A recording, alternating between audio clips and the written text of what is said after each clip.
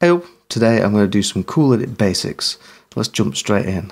There's two different views in Cool Edit. There's the wave editor view, which is this view. If you go over into this corner here, there's a little button that says switch to multitrack view. If you press that, this is the multitrack view. So this has got lots of different tracks. I think there's about 64 individual tracks that you can import waves into and mix them. So let's go back to the wave editor view.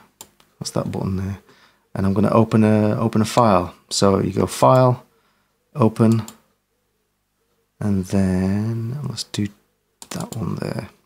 This is from an EP that I mixed all on Cool Edit.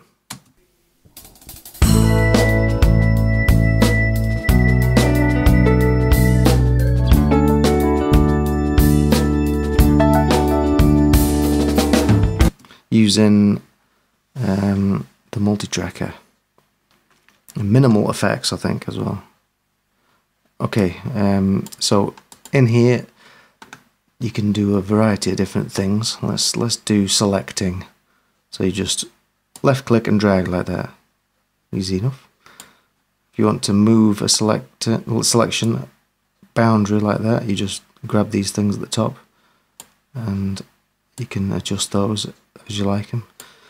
If you want to zoom into the left side of this boundary, you can use this button here, this middle button, transport button, and that'll zoom into the left side, and it'll zoom out is that one. If you want to zoom into the right side, that's that one there, you can see it zooming in. If you want to get a picture of the whole waveform, that's that one there.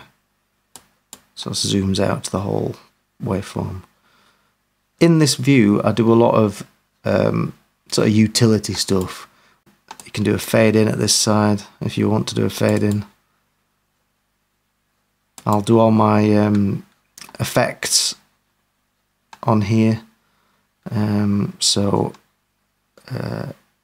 way I like to do effects is I'll create a copy and then apply the effect to the copy and then insert that into the multi-tracker. And other things I like to do in this is if you want to convert the different file, maybe to put on CD or something like that, you go edit, convert sample type, and this is really useful.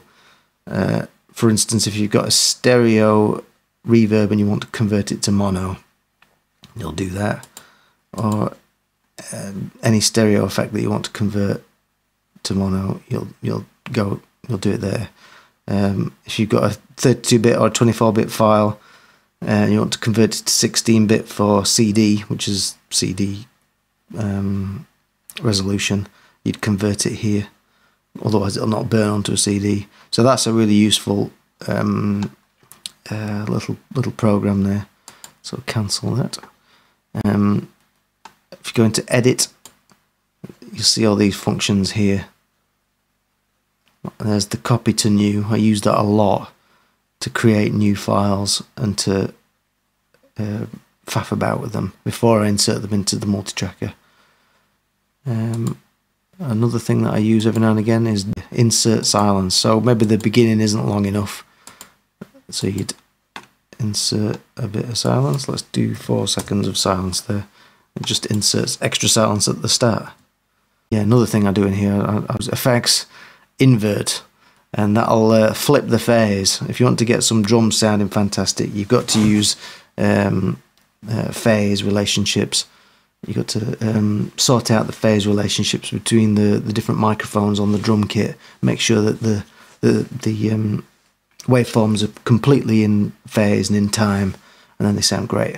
So I'll do plenty of inverting here. That's invert the phase 180 degrees. Okay. So let's go into the multi-tracker view and just faff around with that for a bit. So switch to multi-track, and that's F12. Okay, so to insert your track into your multi-tracker, you can click and drag it like that. That'll move it in. Right click and drag to move it.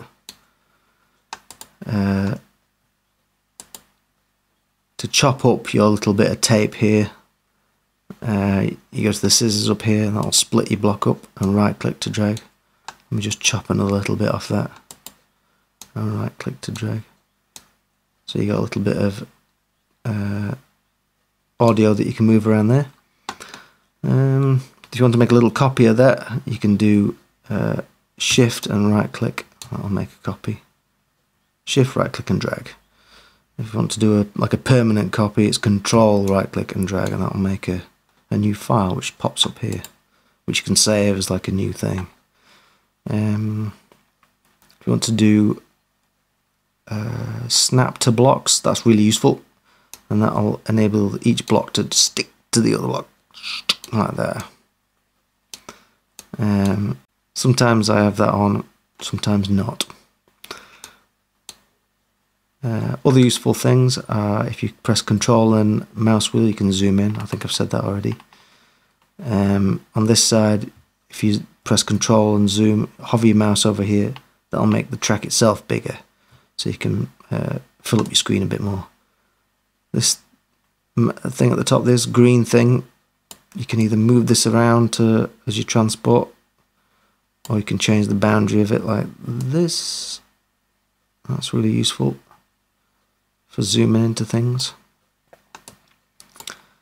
You've got volume envelopes and pan envelopes here.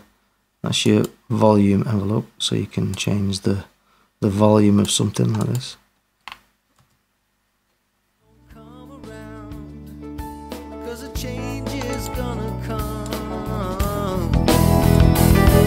I'd rather be walking the line. So that's great. That's how I do the mixing in Cool Edit. It's all volume automation. You don't need to touch a mixing desk. You do it all in using these little buttons here, these little nodules, whatever you call them. I'm going to do a pan as well. That's that one. So you can pan it left, right. Cause a change is gonna come. Well, I'd rather be walking the line, rather be taking my time. You do have a pan function, a volume function over here that you can use, certainly. If you want to go and actually look at a desk, I think the function on here is F3. No, it's not. You want to do the mixer, it's Alt and then 2. And that'll be the mixer that pops up there, so you can control individual track volumes, and you can do pan in and EQ in. So that's the desk view right there. If you'd like to see that view, I'm not going to go too much into that, and that's about it. That's all the basic functions that I use a lot of the time. There's all sorts of great features in Cool Edit. Quite complicated stuff. It's a very comprehensive program.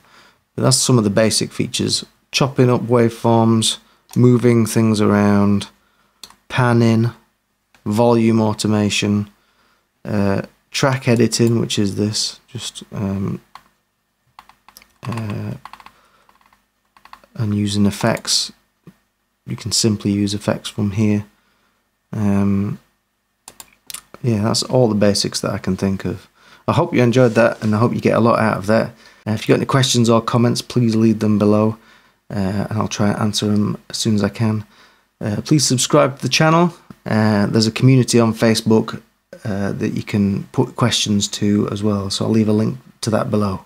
Okay, see you in the next video.